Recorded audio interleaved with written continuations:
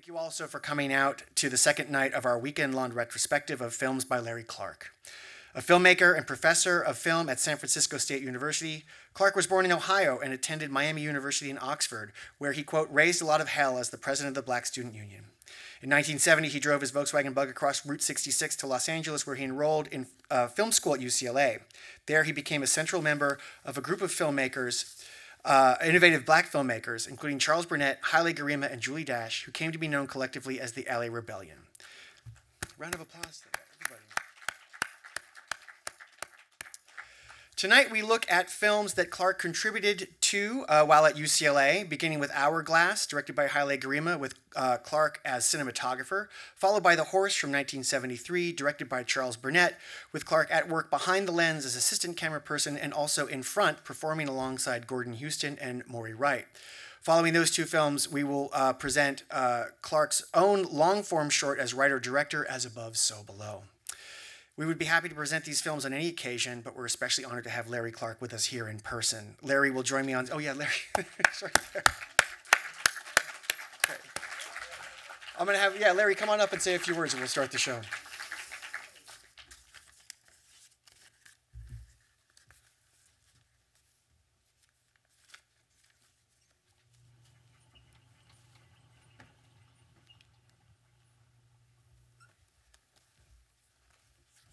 Hello, I'm glad to see everyone here. I hope you enjoy the films.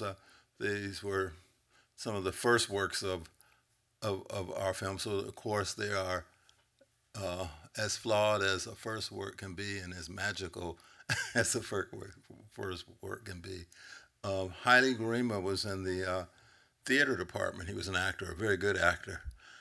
And he decided to transfer into the film department. I met him before he transferred, the day before he transferred, and I told him about the film department, and I gave him some film, and the rest is history. With Charles Burnett, Charles was really a hard worker, and I was very happy to work with him on The Horse. And with As Above, So Below, had a film workshop called PASLA. It was at a place called PASLA, Performing Arts Society of Los Angeles, that was the brain, that was the artistic director was Van Tile Whitfield. And I set up a film workshop there to train young people how to make film. I was at UCLA, and whatever I learned one day, I would go into the community and teach the next day with UCLA's equipment. And so some really good people came through that department, through our workshop. One was Roderick Young, who was the DP on Passing Through, along with George Geddes, and also the DP on As Above, So Below. As Above, So Below was the first film that he shot. Then he went on to shoot Wattstacks, and he also was a cameraman on the Muhammad Ali George Foreman fight in Zaire when we were kings. So, but he started out in the film workshop, and this was his first work as a DP. And we had a lot of fun doing it. Anyway, I hope you enjoy the films. They're first films, but you can kind of see where we started.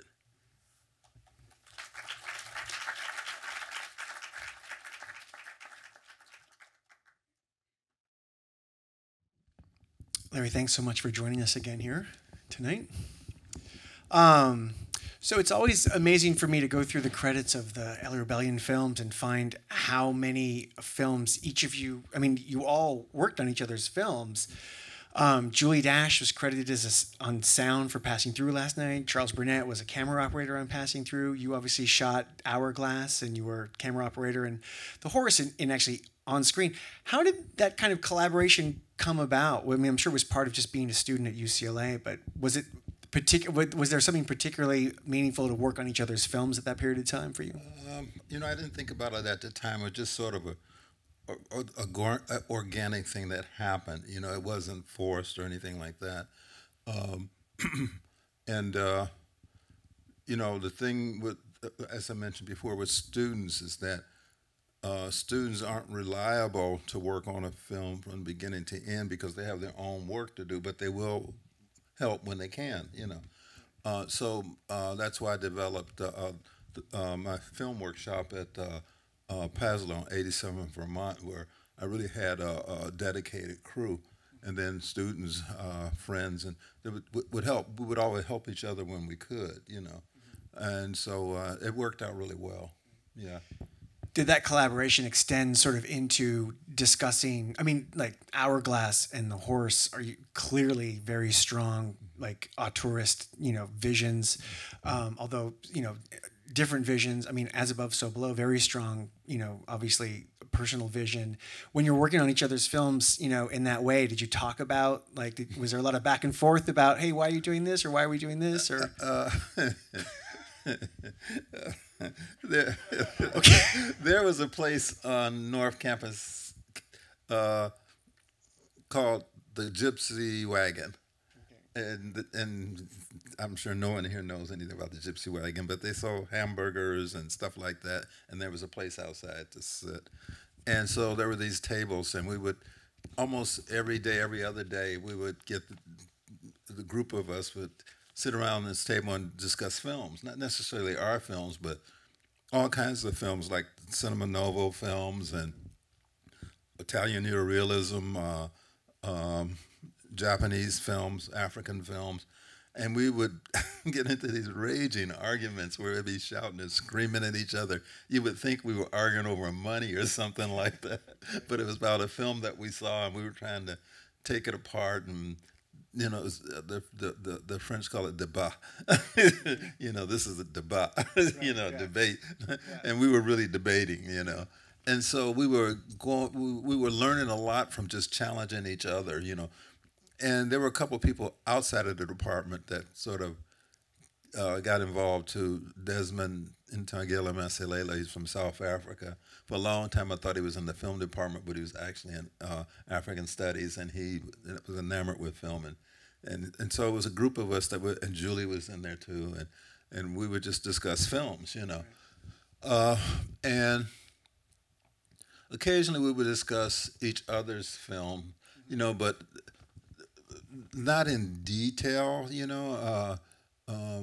because we all had our own personal vision, and we respected each other's vision, The outlier was our great friend Jamal Fanaka, who we have tremendous respect for, but he was very different from the rest of us, And but I loved Jamal Fanaka, but he didn't participate in these discussions at all. He used to laugh at us and say, "I'm not like you revolutionaries. I'm going to Hollywood," And he made 3 feature films as a student. The only person in film history to make 3 feature films as a student, and all of them made money. And he even laughed at us harder when he drove to school one day in a powder blue Rolls Royce. So it was all in good fun, So Charles talked about The Horse, but we didn't know much about it, Julie talked about Daughters of the Dust a long time before she made it. She had this idea, and she was researching the Georgia Sea Islands and the Gullah people, and so she talked about that film for a long time before she actually made it. And likewise with Charles, he Killer of Sheep, he talked about that film, and he was going to organize his whole community to work on this film. And I said, "Well, Charles, when are you going to start?" He said, "Well, I got to wait until Gene gets out of jail." I said, "Well, I thought Gene must be this fabulous actor, I said, "Well, can you recast it with someone else?" He said, "Well, no, because Gene has to be in it." I said, "Well, why?" He said, "Because a member of the community." And everybody expects him to be in it, So finally, Gene got out of jail, and Charles started his film. And if you ever saw Killer of Sheep, Gene has this small role in it. He's sitting in a car with Bracy, a guy named Bracy, and they're talking, and then you think there's a windshield in the car, but then he reaches through the windshield and gets a can of beer off the hood, and that's his big moment. But Charles, waited for him so we talked about that, you know, and we all had our own way of doing things, you know, and actually looking back on it, we really kind of respected what each other was doing and didn't get in the way of each other, you know, in terms of offering negative criticism of a project that was going to start, you know. Yeah. So you were working in still photography before you got to film school, and you had mentioned earlier that your plan was to become a cinematographer, Yeah. and you were a cinematographer on Hourglass and camera operator on The Horse. When did you have that make the decision, or how did you come? What was the process where you went from okay, writing and directing? That's what I want to do now. When did you sort of shift your focus to that? There were two things that happened. One, I noticed that it was hard for people to trust me in terms of shooting their films. A couple people did. Marie Kodani, she did a couple short films, and I shot her film, and then shot this, and so that kind of irked me a bit.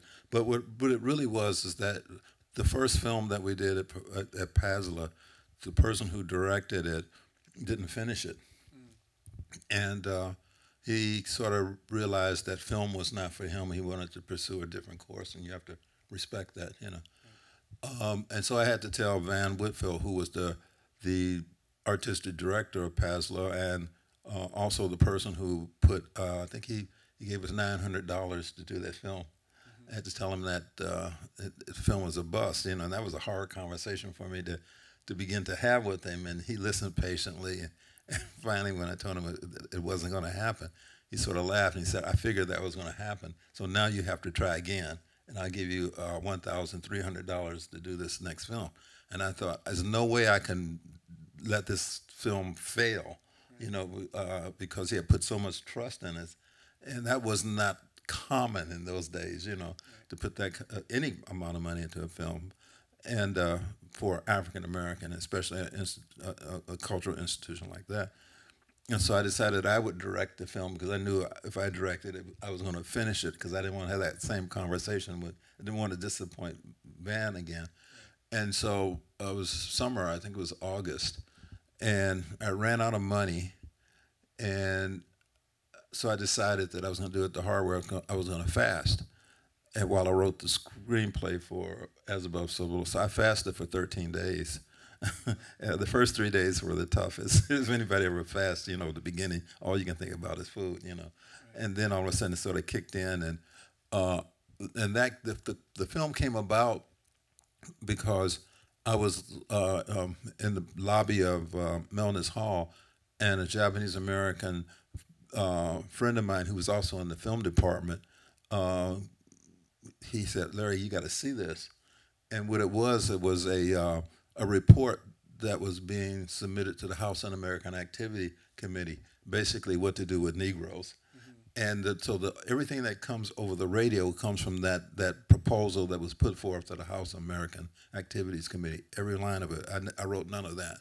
Mm-hmm. And fortunately, cooler heads prevailed, and the proposal was shelved, you know. So I wrote the screenplay, and then Van gave us $1,300, and that's what I made this film for. I mean, I definitely want to talk about all the different layers of As Above, So Below, but I wanted to go back a little bit and talk about, so the way the film school was set up at UCLA, and it may still be the same, is when you entered the film school, when you started, you did what was called a Project One film. And that was, they just gave you a camera, an 8mm camera, and just no classes yet, just go ahead and make something. And that's what Hourglass was, Haile Gerima's Project One film. Right. Then after the Project One film, you do a Project Two film, which my understanding was it's supposed to be like about a 10-minute short. Without sound. Yeah, without sound. Without sync sound. Right. But As Above, So Below was your Project 2 film. Yeah, and so quite a bit longer than 10 minutes, and definitely with sound. What did they say when you turned it in? Nothing. Nothing they could say, because it was beyond what they had imagined. Right. You know, a film student could do. You know, it was. You know, it was. Our whole thing was demystify film. All of us, Charles, highly. All of us, we talked about the demystification of the process, you know, because film historically had been mystified. For example, in the very beginning, during the before there was sound, the camera, when the camera ran out of film, the camera people would excuse everybody from the set because it was too dangerous for them to be there, and partly because it was nitrate film, but partly because they wanted to take a break, you know, and so that sort of the process of film from the very beginning was very much mystified, you know, and also that's a great way to keep your job, you know, because so that, you know, the idea that anybody can make a film, I mean, then you lose your job, you know, or can be a camera operator. So my whole idea was to demystify the process. So if I learned something in class, by the end of the week, I was taking that information back to the community, along with UCLA's equipment, which they didn't know about, and teaching people in the film workshop. And Roderick Young was one of those people, and he caught on really fast. He was really just talented. And Michael Clark, and in fact, Julie Dash was in the film workshop. Right. Before she was in my workshop, she was in a workshop in New York. Studio Museum in Harlem had a film workshop, and I think she was in that. And so that's where I met Julie when she came down to the film workshop, and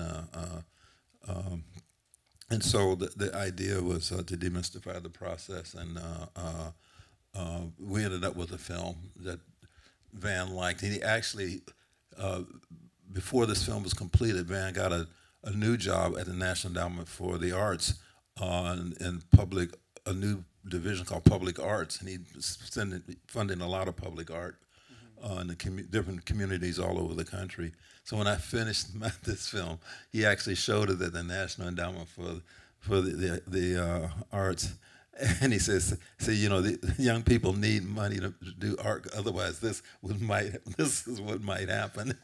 So he used my film sort of as leverage to get more money for other people doing more sensible art than me.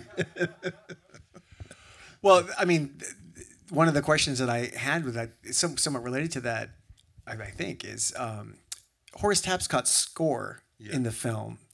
I mean, it functions in some ways like a typical film score. It underscores the emotions and the meaning of the film. But in other ways, it's present as its own object in a way. It demands its own attention. Yeah. And it also seems to play a counterpoint to the HUAC testimony that runs across, which also sort of interrupts the storyline. Yeah. And there seems to be, it's not a dialogue, but it's more of like a conflict between the two. Yeah. And Horace, and so there does seem to be like multiple different ways of fighting back liberation. There's the armed struggle, but there's also, there's also Horace Tapscott, the creative struggle, that form of liberation. Can you talk about your work with Horace, and did you talk with him about how you wanted the score to work, or did he say, this is how I want the score to work? What was that conversation like? Well, first, the creative struggle was really important. I remember the first time we opened up a camera case, and we looked at it, and the black student was standing next to me, saying, this is a gun. It's a weapon, which it is, you know. But what was your question again? Well, I threw a bunch in there. The first one is that let's go back to that. Oh, Horace. Okay. Horace. Okay. Yeah. So with As Above, So Below was really a learning experience, and that's one reason why I took it as a challenge, because you don't get the opportunity if you don't have money to practice in film, in music and art. You get a chance to practice, because you can do it pretty much by yourself or with a small group of people. With film, it's expensive, and you just don't get that opportunity. So I wasn't going to waste it on a 10-minute film without sound that I knew I could do in my sleep, you know. So it was a learning experience, and also we were at the workshop, and that's what it was. And so the same with Horace. It was a learning experience, you know. He had never scored a film before, and so.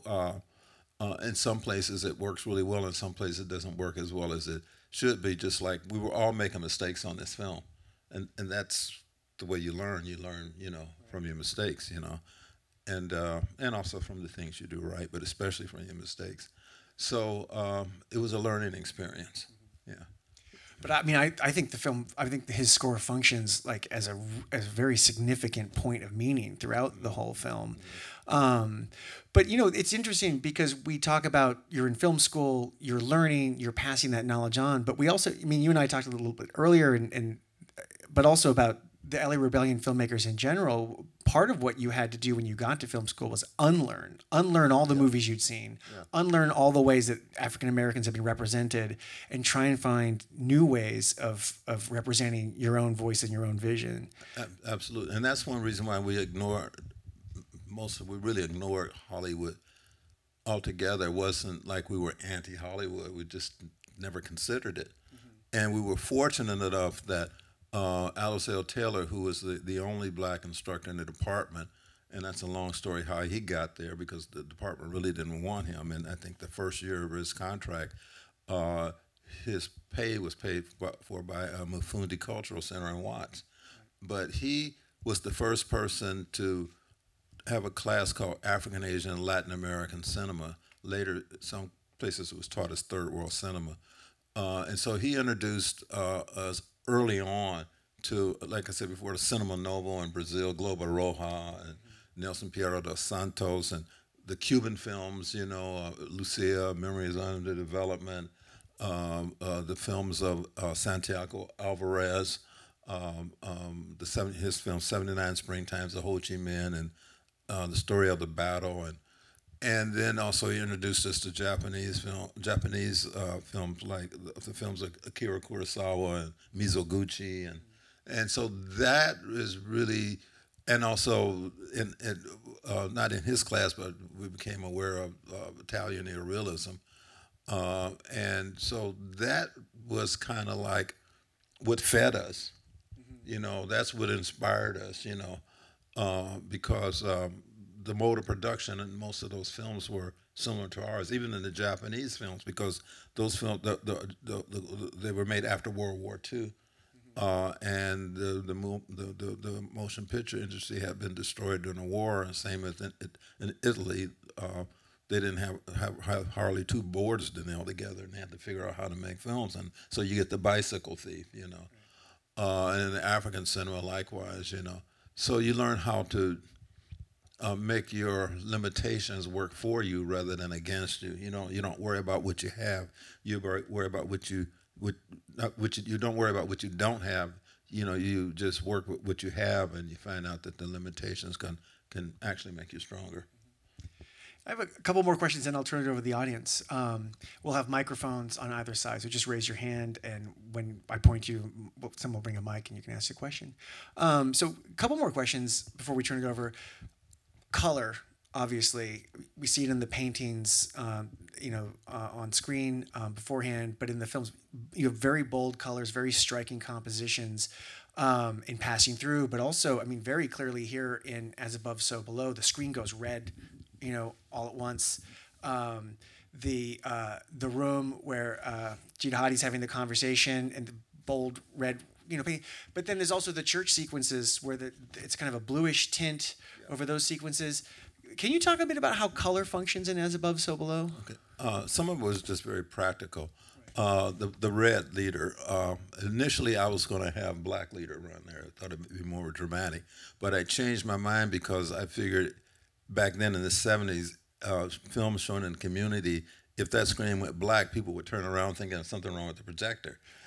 So I decided that black leader was not a good idea. So I decided to put red there so it was clear that the projection was okay, you know. So that was just purely functional, you know. It wasn't a creative decision. It was just keeping in mind that if I put black leader there, then, you know, the people would think there was something wrong with projection. The red room. You learn by your mistakes. The red room is striking, but also red is not great for African Americans, especially. It depends on how dark or how light you are. The darker you are, red. If you stand close to a red background, then it can bleed into your face. You know. Likewise, that's just a challenge of skin tone, and also For example, if you're white, there's such a thing as they call it Caucasian beige, and it's a certain beige, and they don't like to use it because if you're white, you kind of blend into the background, you know. So you have to be aware of that because basically you're trying to make people look good. You know, it's like basic photography, you know. And so there's some do's and don'ts. And if you know that there's a problem and you decide to do it, then you figure out how to do it.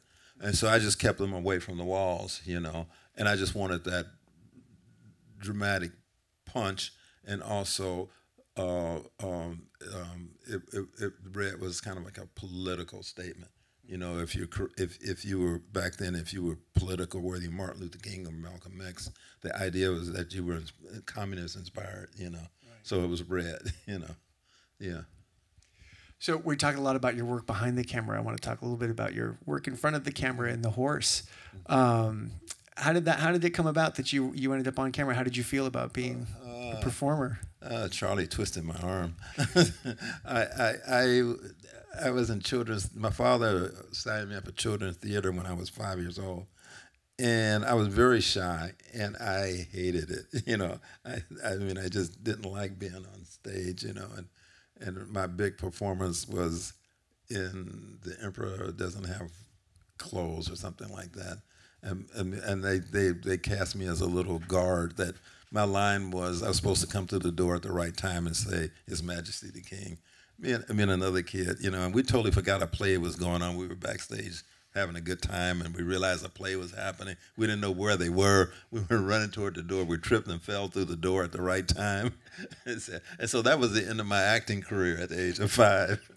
And so we went to shoot The Horse, and the actor was a really good actor, too. Had an incredible face. It was just a tragedy that he bailed on Charles at the last minute. We went to pick him up, and he just bailed. He just didn't want to do it, you know. And so I was assistant cameraman, and so Charles said, "Well, you know, you have to play Ray." I said, "Well, Charles, I really don't." He said, "Look, there's nobody else here." So I'm thinking, okay, I'll be in The Horse, and nobody will ever see this film, you know. So I did the part, you know, and that's that.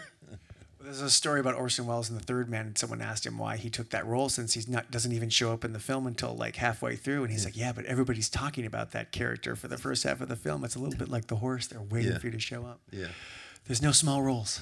No. So, any questions from the audience? Just raise your hand, and we'll have a mic come down. Any questions from the audience? Right down here. We'll bring a mic down to you.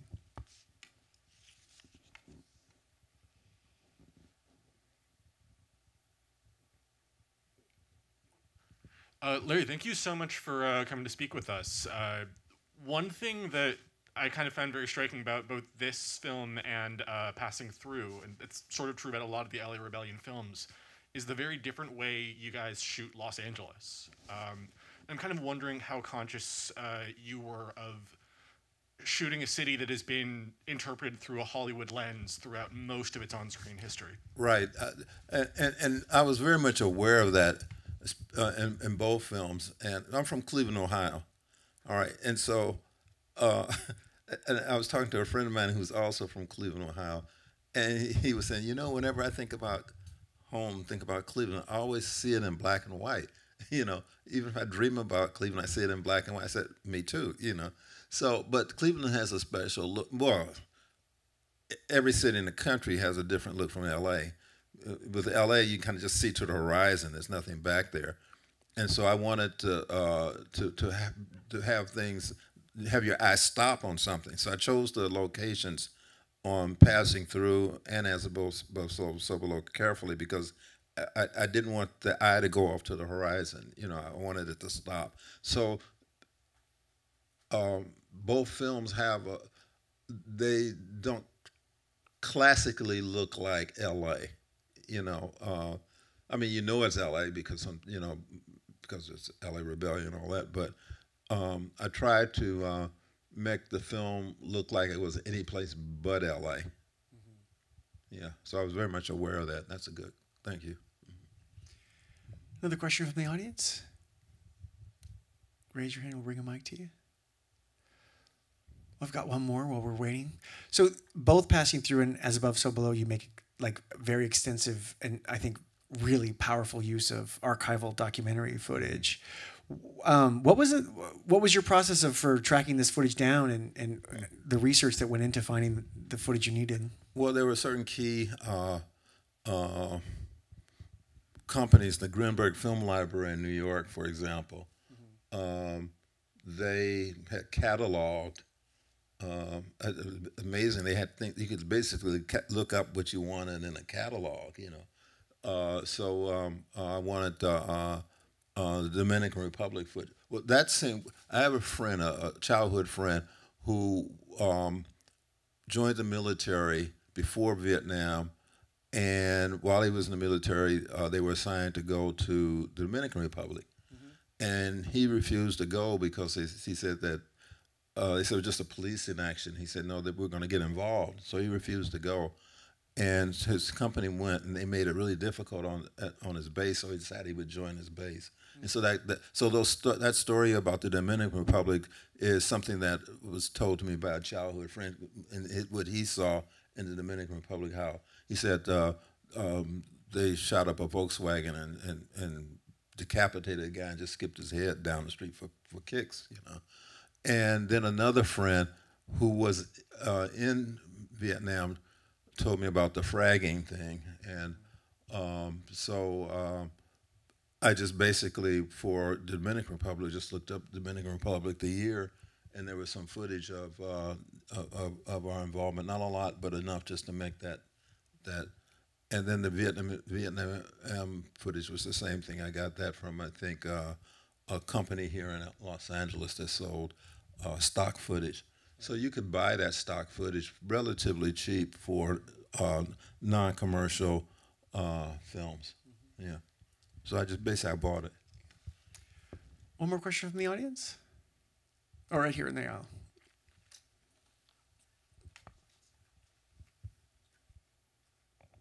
Hi, thank you so much for being here and for sharing your films. My question was regarding the diner scene with the waitress and her praising Jesus, and later on in the church. Those scenes seemed very satirical, and given your relationship with religion, I wanted to know if you could talk about that a little bit more. Well, the church scene, this is another scene that I didn't write any of that. I turned on the radio. They used to have these radio programs with these services. Put a mic by the radio, recorded it, transcribed it, and that went into the film. So I didn't write any of that dialogue. That actually came from a church service, but also with being in the restaurant, the church has been central to liberation of African Americans all the way back to slavery.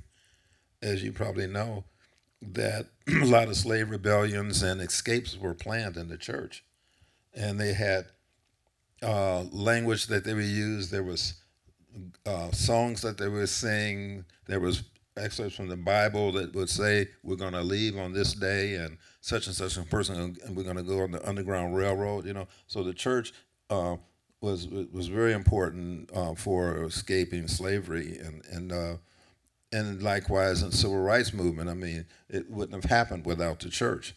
Martin Luther King and many other ministers, were central to the civil rights movement, and so it was only continuity that B would be in the church, and she would be spouting the gospel, and she was not suspect. She was just someone that was a church lady, So it partly was this recognizing the centrality of the church and the civil rights movement and the struggle against slavery. So it was just a no-brainer, to do that. And it is kind of satirical because the church has its own contradictions,